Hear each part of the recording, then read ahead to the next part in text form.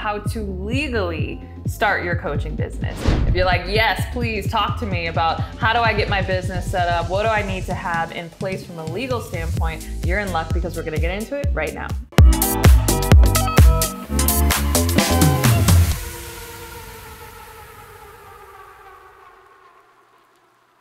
Hey, Courtney Sanders here. Welcome back to my channel. If you're new to me, I'm a full-time certified 7-figure life and business coach, as well as wife and mom. I wear all the hats and do all the things. Say that 3 times fast. Whew, that's a tongue twister, but there's a lot going on over here in my coaching business that I've been able to achieve.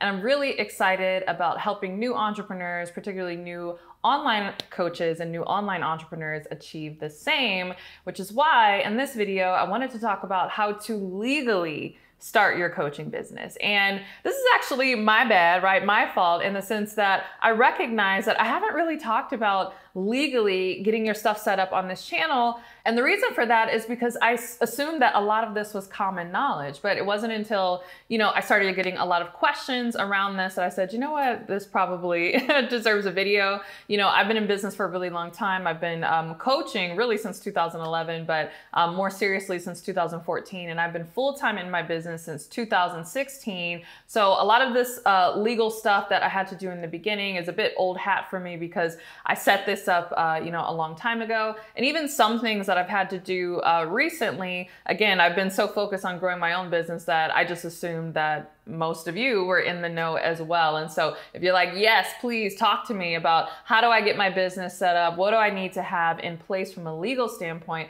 You're in luck because we're going to get into it right now.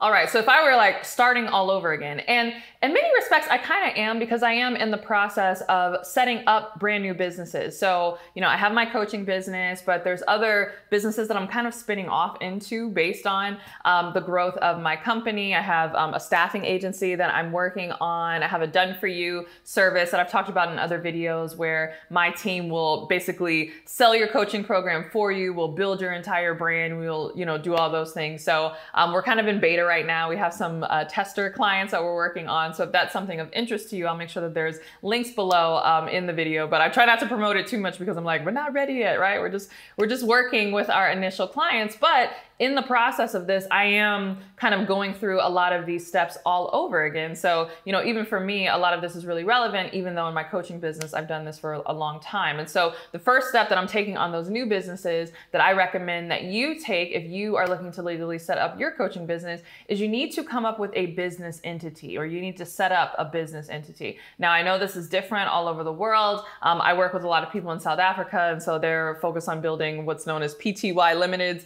But here in the US, primarily what you'll hear a lot of people talk about is an LLC, which is a limited liability company. Now, legal disclaimer, right? This is not legal advice, and there are several different types of business entities that you can set up. An LLC is not the only one. However, it's often the most popular because the main point of an LLC, again, limited liability company, is that you are setting up an entity that is going to separate the liability from you, right? So anything that happens under that entity, that entity is then liable for it, not you personally, right? So if something happens in your business, you don't personally want to get sued. And so as long as you are operating under this entity, for the most part, I mean, there's, other things that you need to have in place that will help your case, which we'll talk about in just a second, but it separates that liability, right? So a lot of people will get started in their business, which is fine, as what's known as a sole proprietor, right? Meaning you are just operating under your own name, people are paying you directly. So oftentimes you'll find that this is the case with side hustles, right? I think about,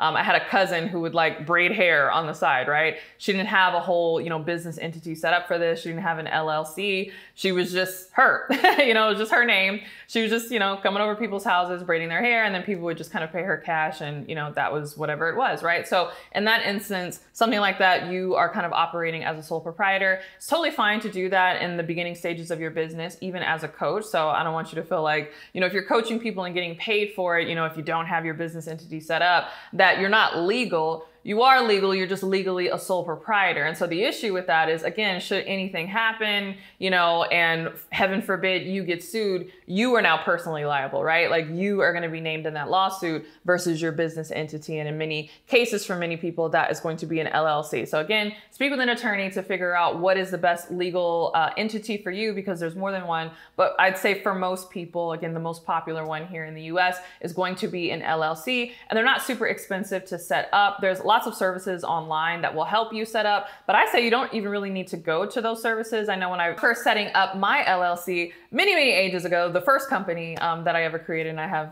set up many LLCs since then, I actually just went down to my Secretary of State office and, printed out the paperwork online, filled it out in the office, and then paid them whatever the fee was. I think at the time it was like $250. So it's going to vary by state. Some states charge a lot more. I know California, I think, is very expensive. Some states charge a lot less. Generally, it's going to be a few $100s, like $200, $300, $400. Again, I think in California, because there's other fees involved, it could get up there. It could be pretty pricey. But for the most part, this is something that you can do for yourself. Now, me at this stage in the game, I will reach out to my attorney and have them set up LLCs for me, just because I want to make sure that every I is dotted, every T is crossed, and I want to make sure that my documents are in place. So you're going to need to create, an operating agreement, and there's other paperwork that kind of needs to be created at the same time that you are filing the LLC. Again, you can do it yourself. There's even like AI tools now that will help you create your operating agreement. So you don't have to work with an attorney, but I kind of recommend it if you can spring for it, because you just want to make sure that everything is set up correctly. And, you can file your own LLC and, do it incorrectly, or, not have everything in place that the state is looking for you to have in order for it to be, an active, ongoing concern, as, the state will likely say when it comes to your LLC. So, consider using an attorney, but whether you go with an LLC or a different business entity, that is the first thing that you'll want to set up in order to, legally get your coaching business started. All right, the next thing that you'll want to do, and this is in part why I recommend getting that formal business entity. And again, even if you don't have a business entity and you're just operating under your own name, technically you are still legal. You're just a sole proprietor, which is not good from a liability standpoint. But another reason why I recommend getting an actual business entity, and again, for most people, it's going to be an LLC because it's the most popular, is because the next thing you'll want to do is set up a business bank account. And you want to do this ASAP so that you don't get in trouble with the IRS or whatever tax entity is, the tax man in your country or your jurisdiction, because I know I have people from all over the world who are watching these videos. So you will want to set up a separate bank account, right? Not your personal account. So when someone is looking at your books, they should not see charges for, DoorDash, grocery, shopping, like all the random things that you do. And then also your business expenses, right? You want to have those separate, and the easiest way to have it separate is just simply to create a business bank account. But you'll find that many banks, again, will want to see your legal paperwork regarding your business entity. So I know every time that I set up a new business bank account, they're going to ask me for, my articles of incorporation, my LLC documents, my operating agreement. Like, they want to know that I'm like legit registered with the state and I actually have a business entity. So they'll ask for that information. Now, there are some banks that will allow you to set up what's known as a sole proprietor bank account. Again, if you're just operating under your own name, they kind of treat it like a business account, but not really, because if you're a sole proprietor, technically you're in business, but again, all that liability, falls on you. So there are banks that will do it, but most banks like to, extend business bank accounts to legit businesses that actually have a business entity, because there's many other advantages from a finance standpoint that come along with that, which I'll talk about in just a moment. But again, the two kind of go hand in hand. So you want to set up your legal entity, and then as soon as you have that paperwork done, or as soon as you get that email that says you are now, officially whatever entity you choose, with your business name, the next thing you'll want to do is run down to your local bank, or maybe there's another bank that is better for you in business, and you'll want to go open up a business bank account.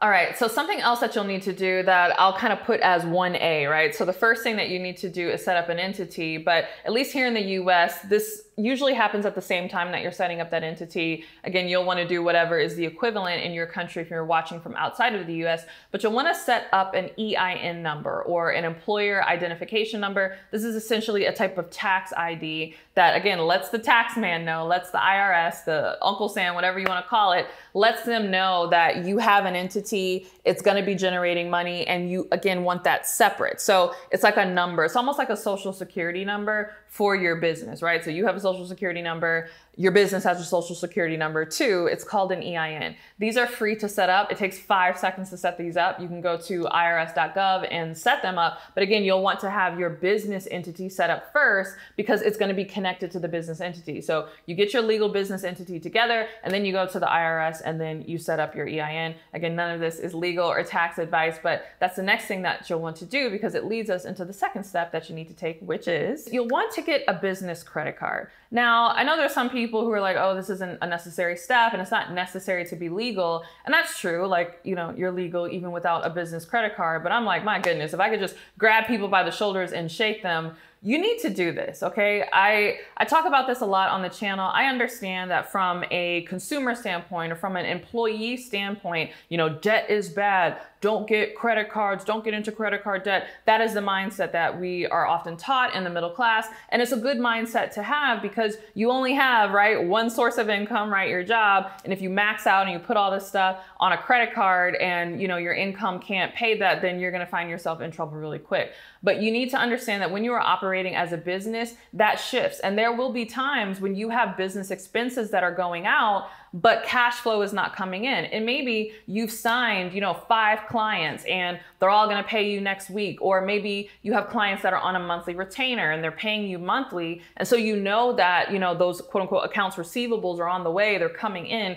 but you have expenses now that you need to pay. This is why it's important that you get that business credit card because it is going to cover the shortfall, right? And this is an acceptable practice to do in business. Again, I know from like a employee consumer standpoint, it's like, oh my goodness, no, that's bad. You shouldn't pay those expenses. But in business, that's not how it works. In order to keep the lights on in your business and in order to keep things going, you know, your marketing running, maybe you're running ads, maybe you are paying for a website. Like you don't want your website to go down or your ads to stop or any of this other software that you're paying for. Maybe you're paying for email marketing software. Like you don't want everything to shut off because you haven't paid it because you're waiting on money to come in from a client. Again, part of being in business is maintaining that consistency and that professionalism. And so oftentimes how we do this in business is through lines of credit, right? And so the easiest credit product to get when you are just getting started, especially when you're pre-revenue in your business and you haven't made any money, is getting a business credit card. Oftentimes when you go to the bank and you set up your business bank account,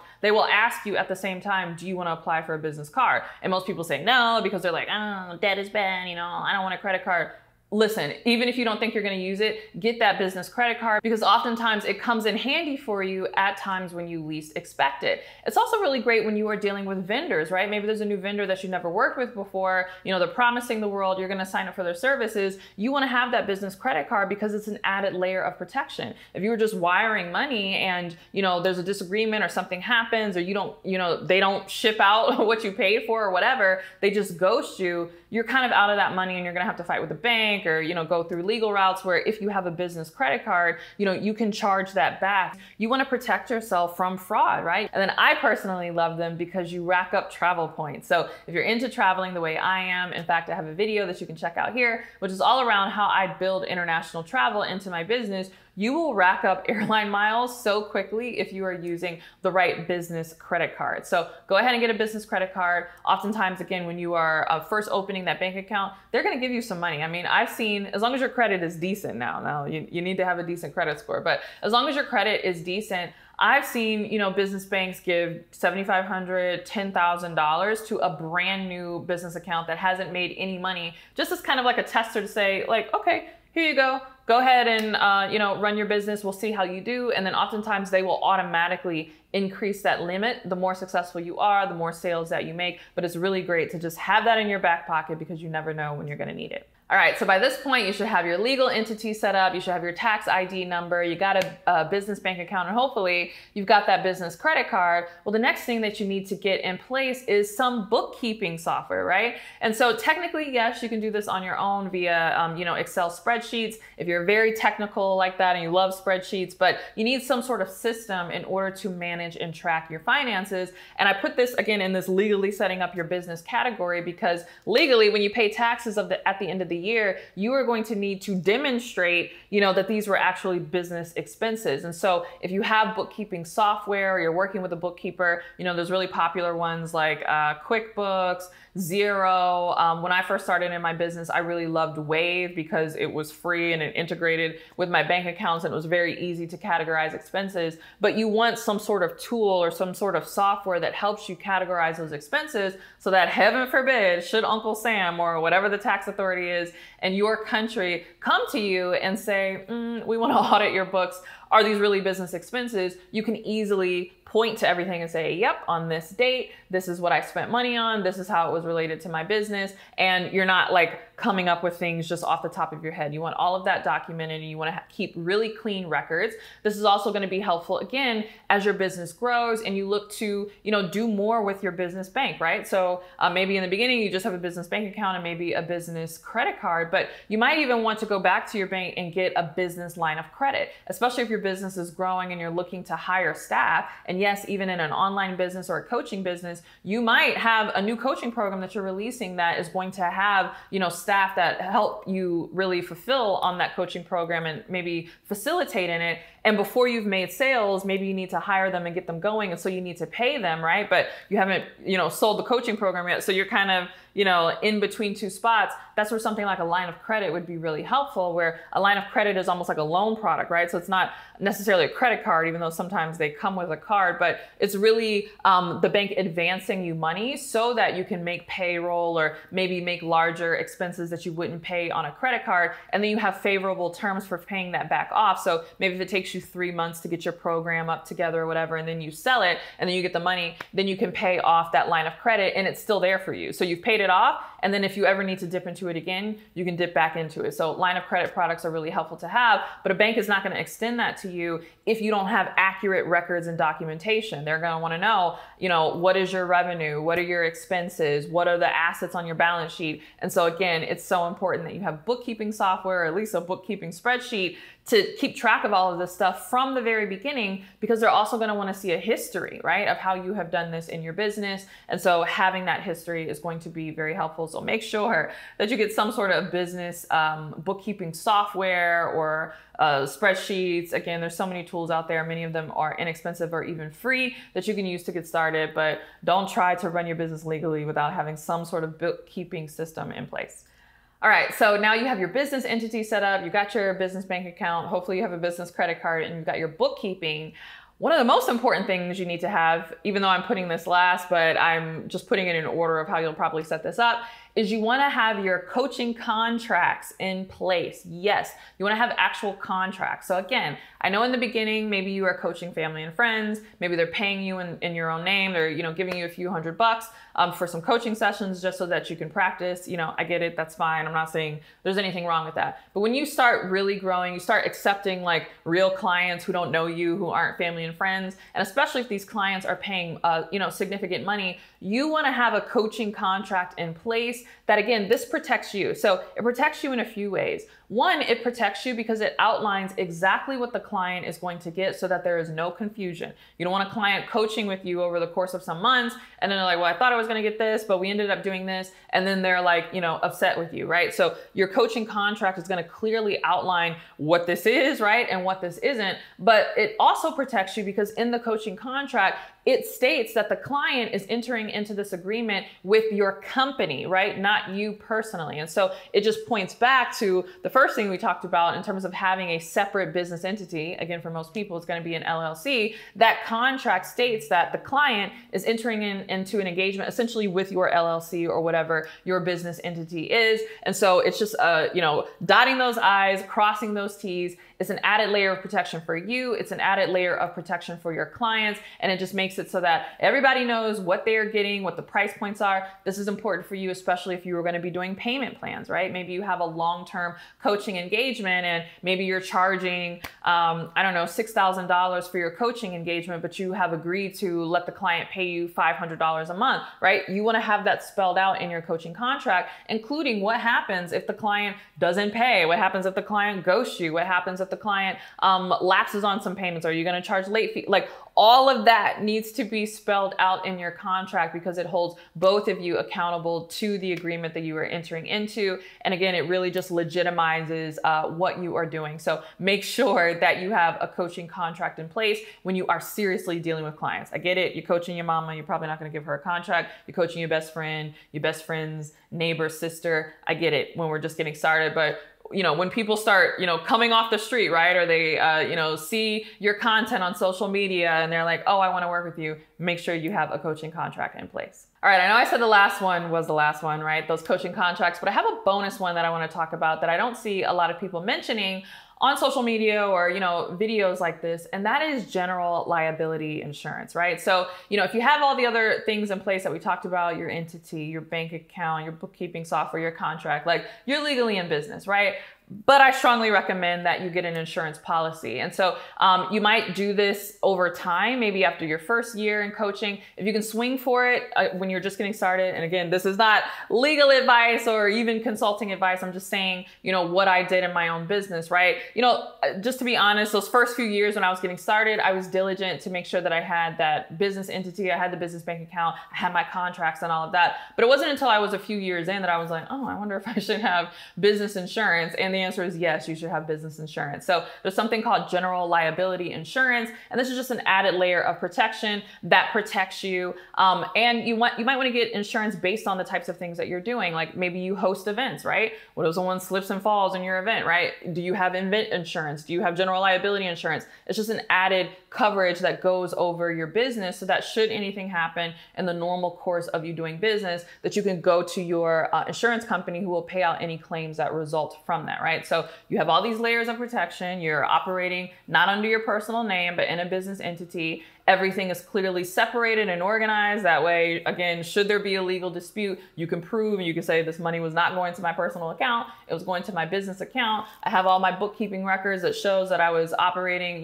this big business, legally and, according to all tax laws. I had a contract in place that stated all of these things. And then on top of that, I have my business insurance policy that is going to, financially protect me so that, even if my business is responsible for something, I don't have to bankrupt my business, right? I can, go to my insurance provider and they can pay out that claim for me. So there's a lot of different companies that you can work with. I do recommend getting an insurance broker. I have an insurance broker who helps me not just with insurance for my general liability business insurance, but also insurance on my rental properties, right? Insurance on cars that I have in my business name, event insurance.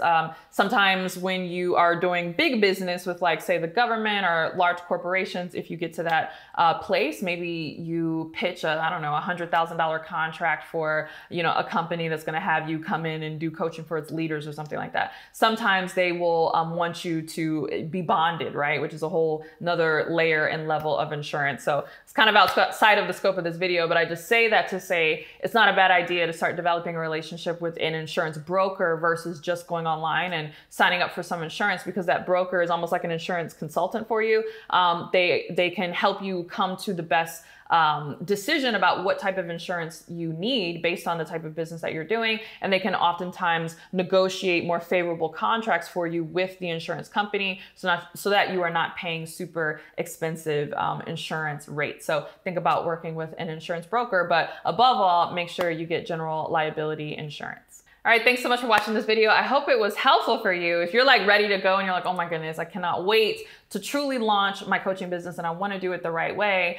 Another thing that I would recommend that you check out is my coaching certification program. Yes, my CLS certification, and CLS actually stands for Coach of Life Success because that is the designation that you're going to walk away with in the certification program. But I am so proud of it. It's basically a soup to nuts program that shows you not only how to coach, right? And you walk away with a coaching certification that is accredited and granted by us, but it is accredited by a third-party accreditation company. But on top of that, we teach you how to come up with your own coaching methodology. We show you how to package package it up into your own coaching program. And we even have an option within the certification where we can show you how to build out your brand completely from scratch and sell it and make lots of money and be super successful and really be the next big thing in your industry. So if you're interested in learning more about that, you can click the link below in order to sign up for a call with my enrollment coordinators who will walk through the entire process with you. But with that, thanks so much for watching this video. Don't forget to subscribe. Also make sure that you are following me on Instagram and TikTok. Yes, I finally am on TikTok. I am CourtneyLSanders on both of those platforms. You can check me out there. But with that, I'll see you in the next video. Bye.